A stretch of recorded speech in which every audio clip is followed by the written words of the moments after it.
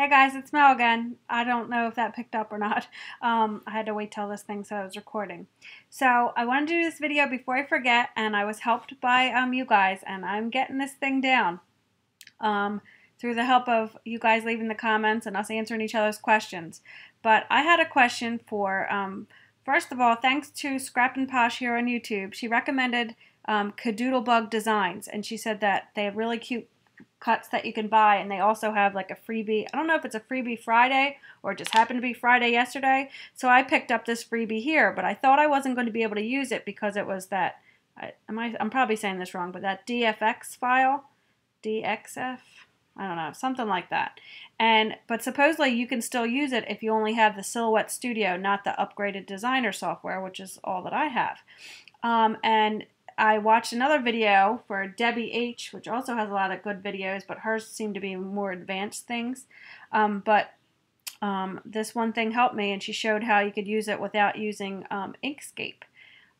So my question earlier was, so I was able to get it to here, and I was able to get where the cut lines are, but I couldn't figure out, like, if I wanted to place these and move them around on my page to do my paper scraps for the paper piecing. Like, I couldn't get, like, if I would go to move one, it would move the whole thing. And I need to spread them out and put all the brown pieces on this side so I can utilize my mat. So I asked if you guys knew, because as I right click, as you can see, this isn't highlighted for me to hit Ungroup. But somebody said, recommended, and it was Marianne here, and also I Love Disney. And thank you very much, because you both were right. And all you have to do is go down here, and I wanted to show you guys how to do this so you know too, and click Release Compound Path. So now I should be able to go in and see, now I can move individually my pieces over, so I can put all the brown pieces on one side, I can organize my mat, and I can plan better where I'm going to be placing all my items. So that was a big help, because this was completely free, and that's a cutie pie one. Sometimes the free ones are like, or they're not as, fancified as this one with the colors.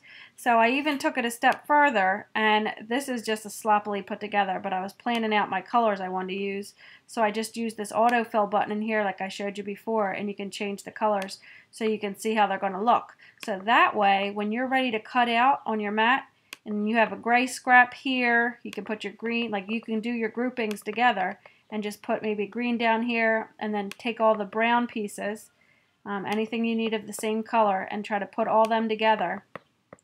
And then you have a darker brown, and this way you can organize your mat and pull them to move them over easier, and you kind of know what you're looking at instead of a bunch of red lines.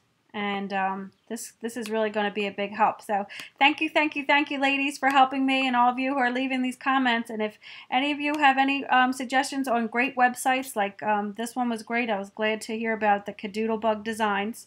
And I know there's some other ones that have freebies and things like that are good to follow, because you also might see some tips and tricks over there on the best way to utilize your thing. So I've been having fun with this, and I hope you guys are too. And I'm going to keep these videos coming as I learn these little things, because each little thing you learn, it'll make it that much easier for you to move around and use your silhouette and not keep it in the box.